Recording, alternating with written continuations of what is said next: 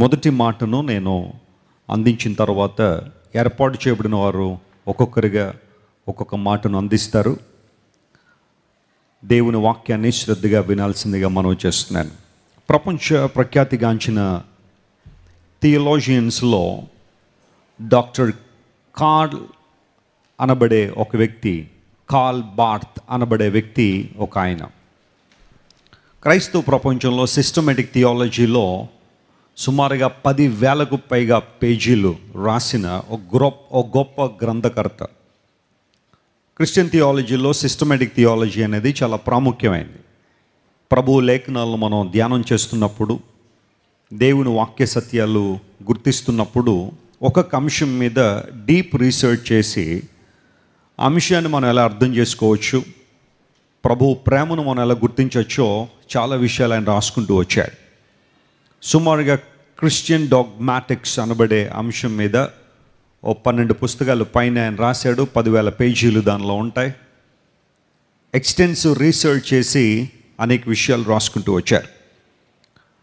ఆయన doctor curl Barth అనబడే వ్యక్తి ఒకసారి ప్రపంచం అంతా తిరుగుతూ దేవుని సువార్త ప్రకటిస్తున్న రోజుల్లో, ప్రాముఖ్యంగా ఆయన అమెరికాలో చాలా యూనివర్సిటీస్లో దేవుని వాక్యం అందించేవారు. బైబిల్ మీద విస్తృతమైన పరిశోధన చేసాడేమో. చాలామంది యూనివర్సిటీస్కి ఆయన ఆహ్వానిస్తూ వాక్యం చెప్పించుకుంటూ ఉండేవారు. ఆయన వాక్యం చెప్పిన తర్వాత ఆయనకున్న ఒక అలవాటు ఏంటంటే, ఎవరికైనా ప్రశ్నలు ఉంటే వాటికి సమాధానాలు చెబుతుండేవాడు. క్వశ్చన్ అండ్ ఆన్సర్ సెషన్ కూడా ఆయన నిర్వహిస్తూ ప్రజల మనసుల్లో ఉన్న ప్రశ్నలకు సమాధానాలు ఇస్తూ ఉండేవాడు. ఒక యూనివర్సిటీలో ఒక మంచి లెక్చర్ ఇచ్చిన తర్వాత, దేవుని గురించిన వాక్యాలన్నీ కూడా చెప్పిన తర్వాత, క్వశ్చన్ అండ్ ఆన్సర్ సెషన్లో ఒక యవనస్తులు లేచి అడిగాడు, డాక్టర్ బార్త్ గారు, మీరు బైబిల్ అంతటినీ కూడా చాలా క్షుణ్ణంగా చాలాసార్లు చదివారు, సిస్టమేటిక్ థియాలజీని ప్రపంచానికి అందించారు. అయితే బైబిల్ని ఒక్క మాటలో చెప్పాలి అంటే మీరేం చెబుతారని అడిగాడు. ఇన్ని విశిష్టమైన గ్రంథాల సమాహారం బైబిల్ గ్రంథం, సుమారుగా 66 పుస్తకాలు కలిగిన బైబిల్ గ్రంథాన్ని ఒకే మాటతో చెప్పాలి అంటే మీరేం చెబుతారని అడిగాడు. డాక్టర్ కార్ల్ బార్త్ కాసేపు ఆలోచన చేసి పైకి లేచిన తర్వాత ఆయన చెప్పాడు, Jesus loves me, this I know, for the Bible tells me so. చిన్నపిల్లలు చాలామంది సండే స్కూల్లో ఈ పాట పాడుతూ ఉంటారు, Jesus loves me, this I know, for the Bible tells me so. అదే మాటను ఆయన యూనివర్సిటీలో చెప్పి అనేక మందిని ప్రభువు ప్రేమ వైపు ఆకర్షించాడు. The Bible is all about God's love. పరిశుద్ధ గ్రంథం అంతా కూడా దేవుని ప్రేమ గురించిన అమూల్యమైన విషయాలు మనకు తెలియచేస్తూ ఉంది. ఆయన ఎంత ప్రేమ గలవాడో ఆ ప్రేమ ఎలా రుజువుపరిచారు. Jesus loves me, this I know, for the Bible tells me so. దేవుడు మనల్ని ప్రేమిస్తున్నాడని మనకు ఎలా అర్థమైంది అంటే, లేఖనాల్లో దేవుని ప్రేమ వ్యక్తీకరించబడింది. ఆయన మనందరి కోసం ఈ లోకాన్ని దిగి వచ్చి సిలువలో మరణించి దారదారులుగా తన రక్తాన్ని కార్చడం వలన దేవుని ప్రేమ ఎట్టిదో మనం గ్రహించగలుగుతున్నాం. ఆయన తన ప్రాణాన్ని మన కోసం పెట్టడం వలన, తన యొక్క రక్తాన్ని మన కోసం కార్చడం వలన ఆయన మనల్ని ఎంతగా ప్రేమిస్తున్నారో మనం అర్థం చేసుకోగలుగుతున్నాం. This morning we have come here, we have gathered here to ponder on God's love. దేవుని ప్రేమను గ్రహించడానికి, ఆయన ప్రేమలో ఉన్న మాధుర్యాన్ని మనందరూ అనుభవించడానికి ఈరోజు దేవుని పాదసన్నిధికి వచ్చాం. ఎవరైనా దగ్గరికి వచ్చి, వెసిలి గారు మీరు ఎక్కడికి వెళ్ళినా యేసు ప్రభు గురించి ప్రకటిస్తారు, యేసు ప్రభు అనే మాట మీ నోట నుండి చాలాసార్లు వస్తూ ఉంటుంది, ఎందుకంటే మీరు ఆయన అంతగా ఇష్టపడతారు, యేసు ప్రభుని ఎందుకు అంతగా మీరు ప్రేమిస్తారు అంటే, నేను ఎక్కడికి వెళ్ళినా చెప్పే ఒక మాట ఏంటంటే, ఆయన లోకాన్ని ఎంతో ప్రేమించారు, మనుష్యుని ప్రేమించారు. ఆయన ప్రేమ మాటలకు, భాష్యానికి, భావాలకు అందనిది ఉన్నతమైన ప్రేమ.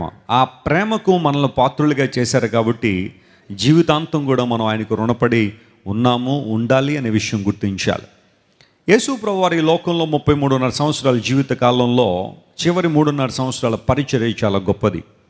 ఆ చివరి 3.5 సంవత్సరాల పరిచర్యలో చివరి వారం, దాన్ని హోలీ వీక్ అని పిలుస్తారు, పరిశుద్ధ వారం అని పిలుస్తారు.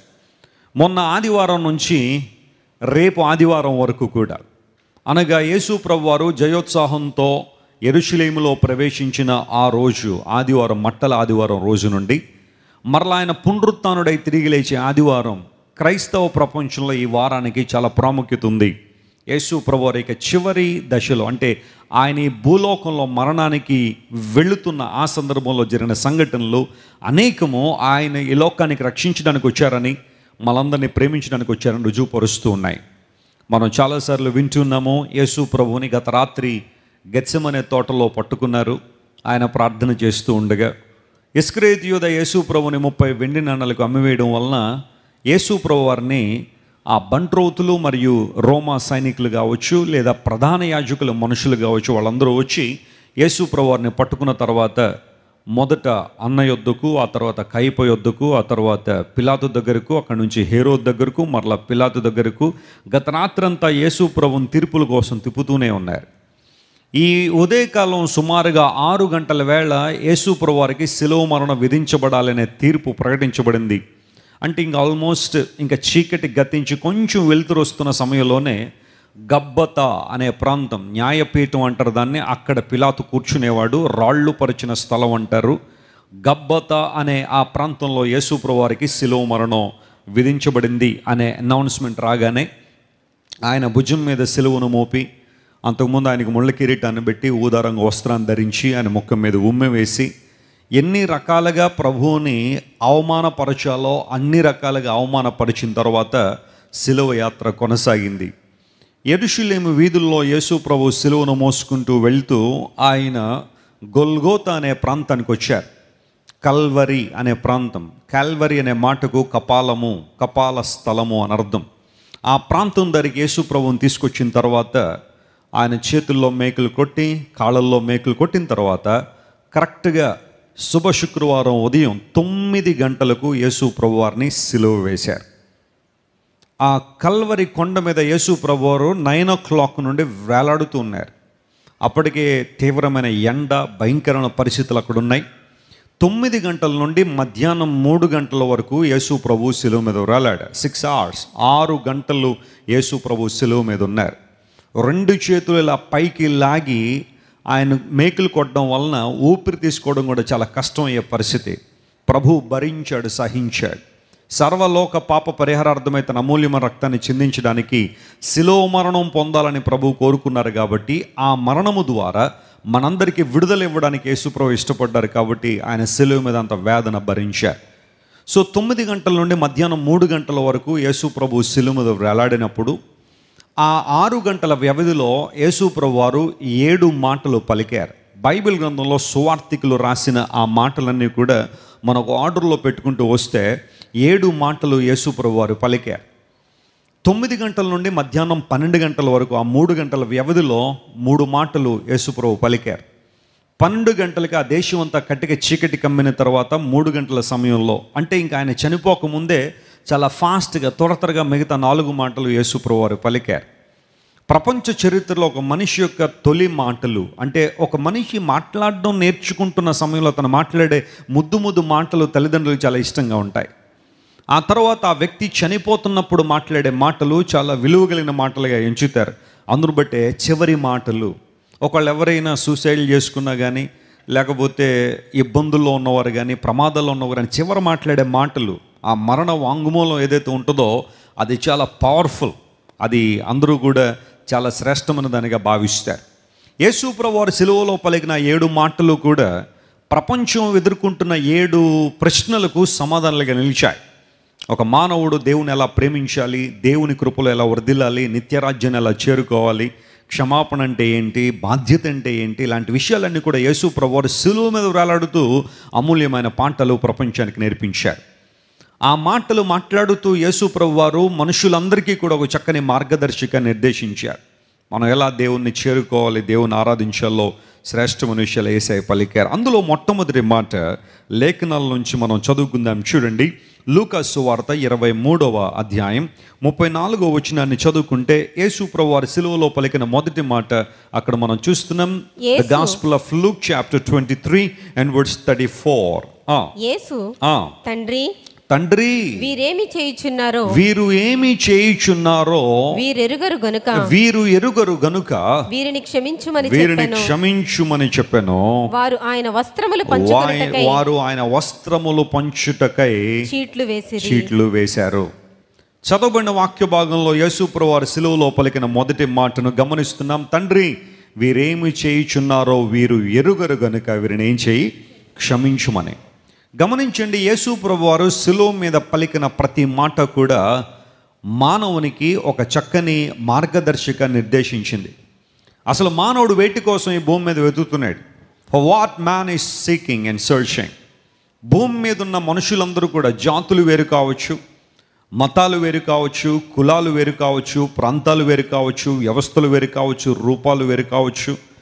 ఇన్ని వేరైనా కానీ మనుష్యుని మనసులో ఉన్న భావం ఒకటే, అదేంటంటే నా పాపములకు క్షమాపణ ఎక్కడ దొరుకుతుంది, నా పాపములకు ప్రాయశ్చిత్తం ఎవరు చేస్తారు, మనిషి చేస్తున్న పాపములకు, మనిషి జీవితంలో ఉన్న అపరాధములను ఎవరు క్షమిస్తారనే ప్రశ్న చాలా మందిలో కనబడుతుంది. అందును బట్టి దేవుని సేవకుడు అన్నాడు, ఒకవేళ మన అందరి అవసరత కనుక టెక్నాలజీ అయితే దేవుడు ఒక శాస్త్రవేత్తగా ఈ లోకానికి వచ్చిండేవాడేమో. ఒకవేళ మనందరికీ ఉన్న అవసరత చదువు అయితే దేవుడు ఒక చదువును నేర్పించే ఒక ఒక ఒక లెక్చరర్గానో ఒక టీచర్గానో దేవుడి లోకానికి వచ్చిండేవాడేమో. మనందరి కోరిక, మనకందరికీ ఉన్న అవసరత ఒకవేళ డబ్బు సంపాదన అయితే డబ్బు ఎలా సంపాదించాలనే విషయాన్ని చెప్పడానికి యేసు ప్రభువు వచ్చిండేవాడేమో. కానీ మనిషి యొక్క కోరిక, మనిషి యొక్క అవసరత ఇవేమీ కాదు. Man is seeking for forgiveness of his since. మనిషి మనసులో శాంతి లేకపోవడానికి, సమాధానం లేకపోవడానికి, ఏదో ఒక సంఘర్షణ హృదయంలో కొనసాగడానికి కారణం మనిషి హృదయంలో ఉన్న పాపమే. ఆ పాపము నుండి మానవుడు ఎలా విడుదల పొందాలని మనిషి కనిపెడుతున్న రోజులు. ప్రపంచ దేశాల్లో అనేక కల్చర్స్ ఉన్నాయి, సంస్కృతులు ఉన్నాయి, అనేక దేశాల్లో అనేక మతాలు పుట్టుకొచ్చాయి. ఎక్కడ చూసినా ప్రతి ఒక్కరూ కూడా గమనించేది ఏంటి అంటే, విపరీతమైన పూజా కార్యక్రమాలు జరుగుతున్నాయంటే, దైవభక్తికి సంబంధించిన కార్యక్రమాలు జరుగుతున్నాయి అంటే అక్కడ మానవుడు క్షమాపణ వెతుకుతున్నాడని అర్థం. దేవుని గురించిన విషయాలు ఒక వ్యక్తి ఆలోచన చేస్తున్నాడంటే తన పాప జీవితానికి క్షమాపణ కలిగినట్లుగా మానవుడు ప్రవర్తిస్తున్నాడు. అందును బట్టే పూర్వ దినాల్లో ఎడ్లను, గొర్రెలను, మేకలను బలులు అర్పించేవారు. యానిమల్ సాక్రిఫైస్ అనేది కొనసాగుతుండేది. ఇప్పటికీ కూడా చాలా ప్రాంతాల్లో యానిమల్ సాక్రిఫైస్ కొనసాగుతుంది. తమకు బదులుగా జంతువులను బలివ్వడం వలన తమకేదో ప్రయోజనం చేకూర్చబడుతుందన్న ఆలోచనలో విపరీతమైన వధ జరుగుతుంది. జంతు బలి అనేది అనేక ప్రాంతాల్లో జరుగుతుంది. అయితే జంతువులు ప్రాణమైతే ఉంది కానీ వాటిలో ఆత్మ లేదు గనుక ఆ జంతువుల రక్తం మనిషి పాపాన్ని తీసివేయలేదు, మనిషి పాపాన్ని కడగలేదు. అప్పటి నుంచి మానవుడు ఆలోచన చేశాడు, జంతువుల రక్తం మనిషి పాపాలు తీయట్లేదు కాబట్టి ఒకవేళ మనుషుల్నే చంపేస్తే బాగుంటుంది, మనిషి యొక్క రక్తము మనిషి ప్రాణాలను రక్షించగలదని ఆలోచన చేసి చిన్న బిడ్డలను, చంటి బిడ్డలను బలి ఇవ్వడం మానవుడు ప్రారంభించాడు. హ్యూమన్ సాక్రిఫైస్ అంటారు దాన్ని. అలా చిన్న పిల్లలను బలి ఇవ్వడం వలన వారిలో పాపం లేదనుకుని, వారు పవిత్రులు అనుకుని ఆ రక్తాన్ని ఒలికించడం వలన వీరి పాపాలు పోతాయనుకుని అనేక ప్రాంతాల్లో చంటి బిడ్డలను బలిచ్చేవారు.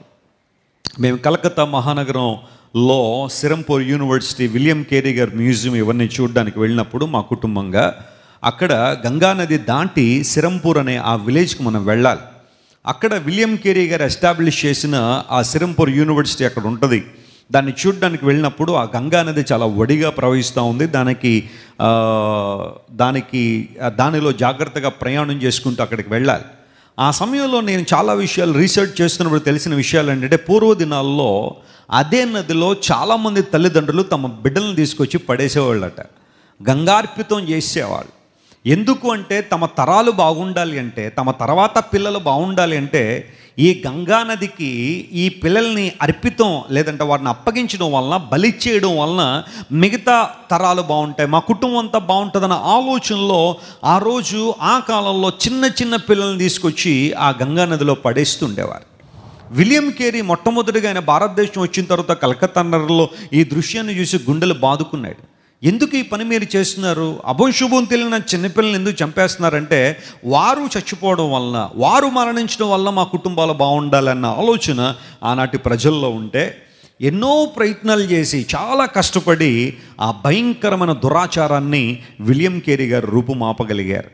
గమనించిన ప్రియులారా, ఒకవేళ చిన్నపిల్లలు ఆత్మ కలిగిన వారై ఉండొచ్చేమో కానీ బైబిల్ సెలవిస్తూ ఉంది, man is a sinner by nature and by choice.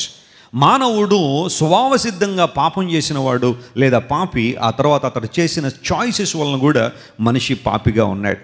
In fact ప్రతి మనిషి కూడా పాపం చేస్తున్నాడు అంటే మనిషి హృదయంలో ఉన్న పాప స్వభావాన్ని బట్టే పాపం చేస్తున్నాడు. చాలాసార్లు మీకు చెబుతున్నాను, మనము పాపం చేసాం కాబట్టి పాపులం అవ్వలేదు, కానీ పాపులం కాబట్టి ఏం చేస్తున్నాం, మనం పాపం చేస్తున్నాం. ఈ విషయాన్ని అందరూ కూడా గుర్తుపెట్టుకోవాలి. అందును బట్టి మానవుని యొక్క ఆ రక్తము మనిషి పాపాలను తీసేయలేదు. ఇన్ఫ్యాక్ట్ మనిషి తన పాపాలు పోగొట్టుకోవాలని మరలా పాపం చేస్తుంది. దైవ నియమం ప్రకారం నరహత్య చేయడం తప్పు. మనిషి కనిపెడుతున్నాడు, తల పైకెత్తి చూస్తున్నాడు. కోడెల రక్తము, ఎడ్ల రక్తము, మేకల రక్తం, గొర్రెల రక్తం మనిషి పాపాన్ని తీసివేయలేదు, కానీ దేవుడే ఈ లోకానికి వచ్చి మనిషి పాపాన్ని తీసేయాల. దేవుడు పవిత్రుడు గనుక, ఆయన పరమ పవిత్రుడు గనుక, పరిశుద్ధుడు గనుక ఆయన ఈ లోకానికి వచ్చి మనుషులందరి కోసం యజ్ఞం బలిపశువుగా చనిపోవడం వలన మనిషి పాపాలు ప్రాయశ్చిత్తం చేయబడతాయి, పరిహరించబడతాయి. ఇది దైవ నియమం. అప్పటి నుంచి మానవుడు కనిపెడుతున్నాడు, దేవుడు ఎప్పుడు వస్తాడా అని. ఈ లోకానికి నరావతారిగా వచ్చి మనుష్యాకారంలోకి వచ్చి మనుషులందరి కోసం యజ్ఞ బలిపశువుగా ఎప్పుడు చనిపోతాడని మనిషి కనిపెడుతూ ఉంటే, కరెక్ట్గా 2000 సంవత్సరాల క్రితం ప్రభు అని యేసుక్రీస్తు వారు సర్వ మానవ పాప పరిహారార్థమై మన పాపములకు ప్రాయశ్చిత్తమగునట్లుగా యేసుప్రభు తన ప్రాణాన్ని సిలువలో అర్పించారు. This was an amazing event in the history of man kind. మానవ చరిత్రలో ఒక అపురూపమైన సంఘటన అంటూ ఏదైనా ఉంది అంటే అది యేసుక్రీస్తు ప్రభు యొక్క శిలువ మరణమే. చాలామంది అనుకుంటారు రాకెట్లు కనిపెట్టబడినప్పుడు అపురూపమైన సంఘటన అని చాలామంది భావించేమో. చంద్రుడి మీద అడుగు పెట్టినప్పుడు ఒకవేళ మనిషి ఇది చాలా గొప్ప సంఘటన అని భావించొచ్చేమో. నేడో రేపో మనుషులు ఒకవేళ మరలా మార్స్ మీద లేకపోతే మరొక గ్రహం మీద అడుగు పెట్టొచ్చేమో, అది చాలా అపురూపమైన ఘట్టం అని మనుషులు అనుకోవచ్చేమో. కానీ without any doubt, without any hesitation, the death of Jesus Christ is a remarkable event in the history of mankind. You know why? That death has taken away all the sins of mankind. మానవుడు ఏ పాపము చేతే బందీలుగా మారిపోయారో, ఏ పాపం అయితే మనిషికి దేవునికి అడ్డుగా వచ్చి దేవునితో సహవాసం చేయకుండా అడ్డుకుంటుందో, ఆ పాపానికి యేసు ప్రభువారు ప్రాయశ్చిత్తం చేసి పరిహారం చేసి ఆయన శిలువ మీద మరణిస్తూ మొట్టమొదటి మాటగా ప్రభువు చెప్పారు, క్షమాపణ అనే పదం ఆయన నోట నుండి వచ్చింది. వీరేం చేస్తున్నారో వీరికి తెలియదు కనుక వీరిని ఏం చేయి, క్షమించుమని యేసు ప్రభువారు కోరుకున్నారు. సిలువ నుండి మొట్టమొదటి కిరణం అంటే ఒక సిలువను ఒక లైట్గా మనం ఊహించుకోగలిగితే దానిలో వస్తున్న ఫస్ట్ రే ఏంటి అంటే ఫర్గివ్నెస్, క్షమాపణ. ఏ వ్యక్తి అయితే క్షమాపణ పొందుతాడో ఆ వ్యక్తి సంపూర్ణంగా దేవునిలో ఆనందించగలుగుతాడు. ఒకవేళ ఈ ఉదయకాల నువ్వు దేవునిలో పరిపూర్ణంగా ఆనందించలేకపోతున్నావు అంటే నీ జీవితంలో ఇంకా పాపము క్షమించబడలేదేమో ఒకసారి పరిశీలన చేయాలా.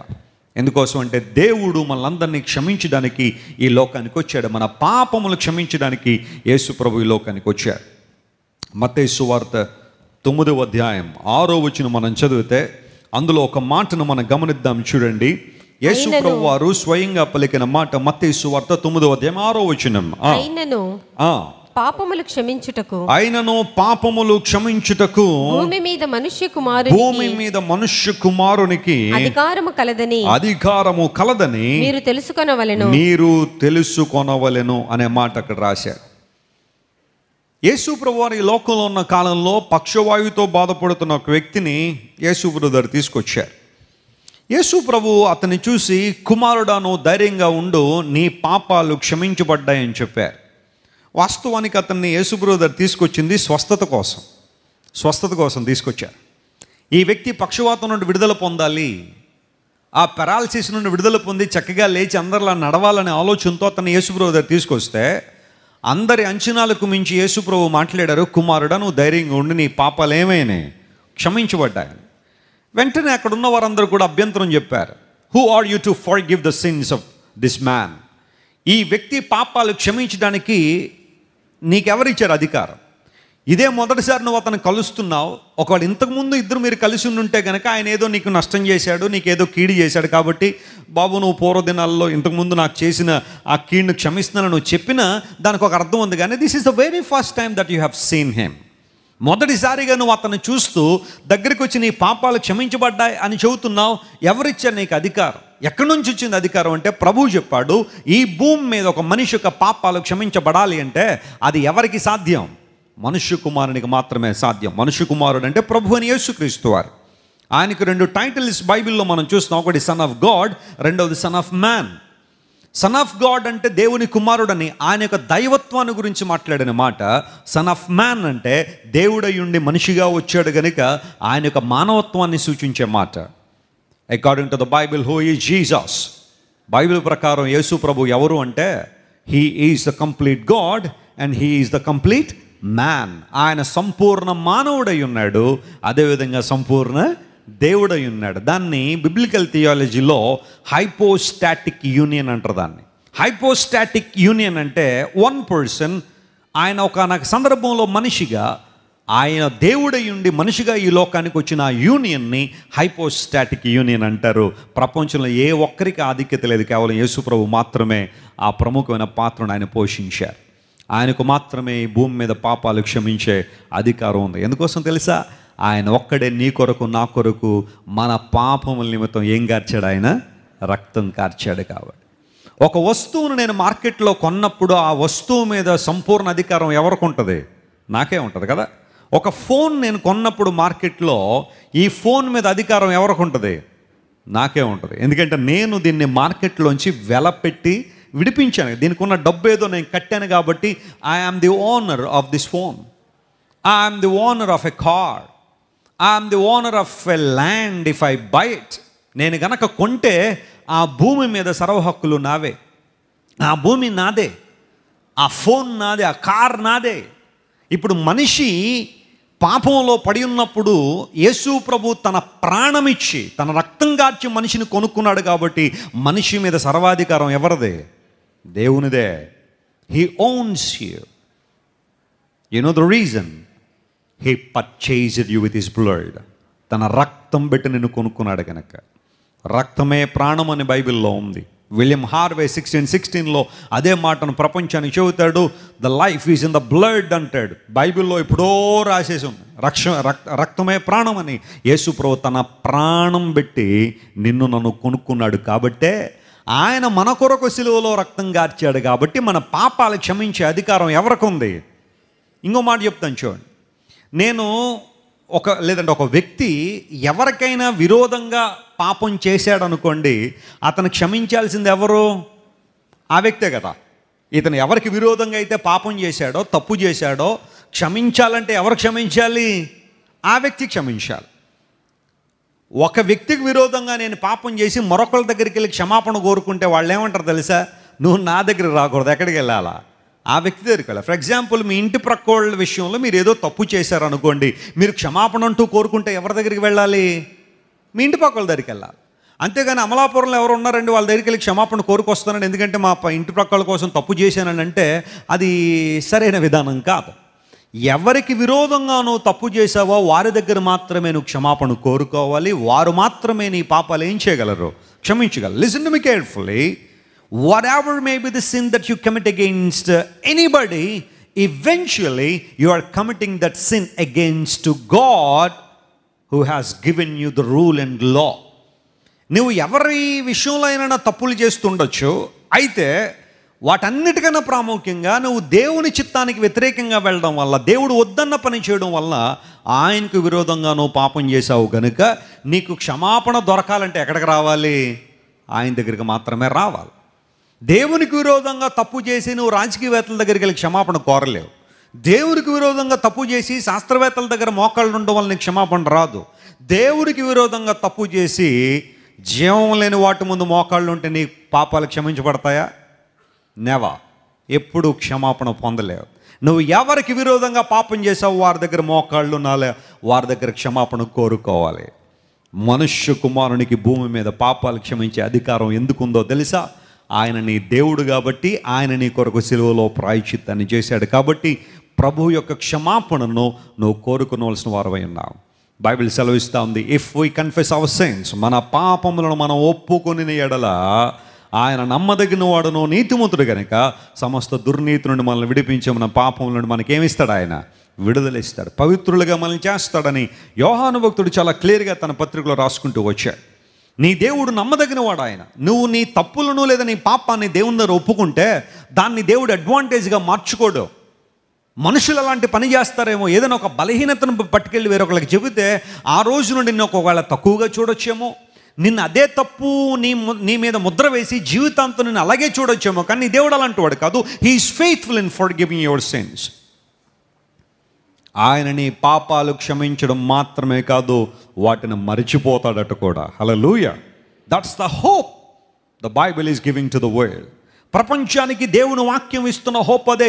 ఆయన కేవలం మన పాపాలు క్షమించడం మాత్రమే కాదు, క్షమించబడిన పాపాన్ని దేవుడు ఏం చేస్తాడట? ఆయన మరిచిపోతాడట. ఇప్పుడు జాగ్రత్తగా గమనించండి. సిఎస్ లూయిస్ అనే దేవుని సేవకుడు, one of the prominent servants of God in the history of man kind ఈ సిఎస్ లూయిస్. ఆయన కూడా క్రిస్టియన్ ఫిలాసఫర్, చాలా అద్భుతమైన పుస్తకాలు రాస్తారు ఆయన కూడా. సిఎస్ లూయిస్ ఏమంటాడంటే, when God for gives you must for give your self అంటే. దేవుడు నిన్ను క్షమించినప్పుడు నువ్వు కూడా నిన్ను ఏం చేయాలట? క్షమించాలి. ఎప్పుడూ కూడా నీ పాత జీవితాన్ని తవ్వుకుంటూ, నీ పాత జీవితంలో చేసిన పాపాల జ్ఞాపకం చేసుకుంటూ ఆత్మనూన్యత భావంతో నువ్వు బ్రతకాల్సిన అవసరం లేదు. When God says you are for given, you are simply for given. That's it. యేసు ప్రభు నీ పాపాలు క్షమించానని ప్రభువు చెప్పాడంటే నీ పాపాలు ఏమైనాయి? క్షమించబడ్డాయి. కాబట్టి వాటిని దేవుడు జ్ఞాపకం చేసుకోవట్లేదు కనుక నీవు కూడా జ్ఞాపకం చేసుకోవడానికి వీల్లేదు. So many people, they live in their past sin even though when they come to God. చాలామంది ప్రభు దగ్గరికి వచ్చినప్పటికీ కూడా ఒకలాంటి గిల్ట్ మోసుకుని తిరుగుతూ ఉంటారు వారి హృదయాల్లో. నేను పాపినే, నేను ఘోరమైన పాపినే, నేను చాలా భయంకరంగా బ్రతికాను. దట్స్ ఓకే, అది వాస్తవమే. కానీ the moment when you confess your sin at the feet of Jesus, the Bible says you are forgiven. ఎంత ఘోర పాపివైనా ఆ పాపాలను దేవుడు ఏం చేశాడు చెప్పండి? కొట్టివేశాడు, క్షమించాడు. కాబట్టి ఈ దేవుడు నీకు క్షమాపణ ఇస్తున్నప్పుడు మనం దాన్ని ఏం చేయాలట? స్వీకరించాలా. When God forgives us, we must forgive ourselves. సిలువ నుండి మనకు అందించబడుతున్న మొట్టమొదటి బహుమానం యేసు ప్రభు సిలువలో వేలాడడం వల్ల మనకివ్వబడిన శ్రేష్టమైన బహుమానం ఇదే, క్షమాపణ. ఇప్పుడు ఎవరైతే పాపాలు క్షమించబడతారో, ఎవరి పాపాలైతే క్షమించబడతాయో వారు రక్షణానందంతో నింపబడతారు. They shall be filled with the Joy of salvation. ఈ ఆనందం భూమి మీద మరి ఏ ఆనందానికి కూడా సాటి రాదు. Incomparable, unspeakable and Joy that God Hess given us. దేవుడు మనకిచ్చే ఆనందం ఎలా ఉంటుందంటే మాటల్లో వర్ణించలేని ఆనందం, రక్షణ ఆనందాన్ని యేసయ్య మనకిస్తాడు. అలాంటి ఆనందం నీలో ఉందా? ఒకవేళ ఎంతవరకు ఆనందాన్ని ఇంకా పొందుకోలేక లోక ఆనందమే శాశ్వతం అనుకుని లోకంలో పడి చెడి తిరుగుతున్నావా? This is a wonderful time to look an to God. ఇదొక అద్భుతమైన సమయం. సిలువలో వేలాడుతున్న యేసయ్య అంత బాధల్లో, అంత తీవ్రమైన వేదనలో సైతం క్షమాపణ కొరకు యేసుప్రభు ప్రార్థించారంటే, క్షమాపణ కొరకు యేసుప్రభు కోరుకున్నారంటే ఆయన మనసు ఎంత గొప్పదో ఆలోచించేయండి. ఇంకొక మాట నేను చెప్పి ముగిస్తాను. దేవుడు మనల్ని క్షమించాడు గనక మనలను మనం క్షమించుకోవాలి. ఎవరైతే క్షమాపణ కోరుకుంటున్నారో వారిని కూడా మనం ఏం చేయాలా? క్షమించాలా. This is a wonderful fact that everyone should understand. ప్రభువు నుండి ఉచితంగా క్షమాపణ పొందుకున్న మనం చెప్పండి, ఇతరులు కూడా మనం ఏం చేయవారమై ఉండాలా? క్షమించు వారమై ఉండాలి. కొంతమంది హృదయాల్లో గ్రడ్జెస్ ఉంటాయి, జీవితాంతం మోసుకుని తిరుగుతుంటారు వాటిని. రివెంజ్ అనే ఆ మాట చాలామంది హృదయంలో ఉంటుంది. ప్రతీకారం, ద్వేషం. ఒక మనిషి మీద ద్వేషం పెంచుకుంటే ఇంకా చితిలో కాలేంత వరకు లేదా కప్పిపెట్టేంత వరకు కూడా ఆ గ్రడ్జ్ లేదా ఆ రివెంజ్ అనేది పోదు చాలామంది జీవితాల్లో. దేవుని బిడ్డలుగా మనకు అది తగదు. ఎస్, బహుశా వారు నిన్ను గాయపరిచారు చాలాసార్లు, వారు నిన్ను హేళనగా చూశారు చాలాసార్లు, అపహాస్యం చేశారు. కానీ ఎప్పుడైతే వెన్ దే సీక్ ఫర్గివ్నెస్, క్షమాపణ కోరుకున్నారో ఖచ్చితంగా వారిని మనం ఏం చేయాలా? క్షమించాలి. ఒక దైవజనుడు అంటాడు, sometimes we have to forgive people not because they deserve it but because you deserve piece అంటాడు. వారేదో అర్హులని చెప్పి నువ్వు క్షమించట్లేదు, కానీ నీకు సమాధానం కావాలి కనుక నువ్వేం చేయాలి? వారిని క్షమించాలి. కొన్నిసార్లు గ్రడ్జెస్ అనేవి, రివెంజ్ అనేది మన జీవితాల్లో పెద్ద భారంగా ఉంటుంది. అందును బట్టి ఒక దైవజనుడు అంటాడు, ఒక మనిషి హృదయంలోట ఒక మంచి స్నేహితుడు ఆక్రమించే స్థానం కన్నా శత్రువు ఎక్కువ స్థానాన్ని ఏం చేస్తారట, ఆక్రమిస్తారు. An enemy will occupy your heart more than a friend అంటాడు. అందును బట్టే జీవితంలో అలాంటి వారిని మోసుకుని తిరక్కండి, క్షమించండి, వదిలేయండి, దేవుని చేతులకు సమర్పించేయండి, ప్రశాంతంగా ఉండండి, శాంతిగా బ్రతకండి, ప్రభు ప్రేమను తెలుసుకోండి, ఆ ప్రేమలో జీవించండి. దేవుడు అలాంటి కృప మీ అందరికీ దయచేయనుగాక. కళ్ళు మూసుకోండి, ప్రార్థన చేసుకుందాం. ప్రేమగల తండ్రి, ఈ మొదటి మాటల్లో దాగి ఉన్న శ్రేష్టమైన అంశాన్ని మా ముందు ఉంచారు. మేము నీకు విరోధంగా పాపం చేశాం కాబట్టి క్షమించగలిగిన వాడు నువ్వు మాత్రమే. నీ దగ్గర నుండి వచ్చే క్షమాపణే అది నిజమైన క్షమాపణ కనుక ఈ ఉదయకాల సమయంలో సిలువలో నువ్వు పలికిన మొదటి మాటను బట్టి నీకు వందన స్తోత్రాలు చెల్లిస్తున్నాను. ఎవరైతే ఈరోజు నీ సన్నిధిలో క్షమాపణ కొరకు వేడుకుంటున్నారో వారందరినీ ముట్టండి, బలపరచండి, సంపూర్ణ విడుదల దయచేయండి. ఇంకెవరైతే గ్రడ్జెస్, రివెంజ్ వారి హృదయాల్లో కలిగి ప్రభువా శాంతి లేక సంతోషం లేక ఉన్నారో వారందరినీ మీరే ముట్టి మొదటి మాట ద్వారా వారిని బలపరిచి నీ కృపలో స్థిరపరచుమని యేసు నామం పేరిట అడుగుచున్నాం తండ్రి, ఆమేన్.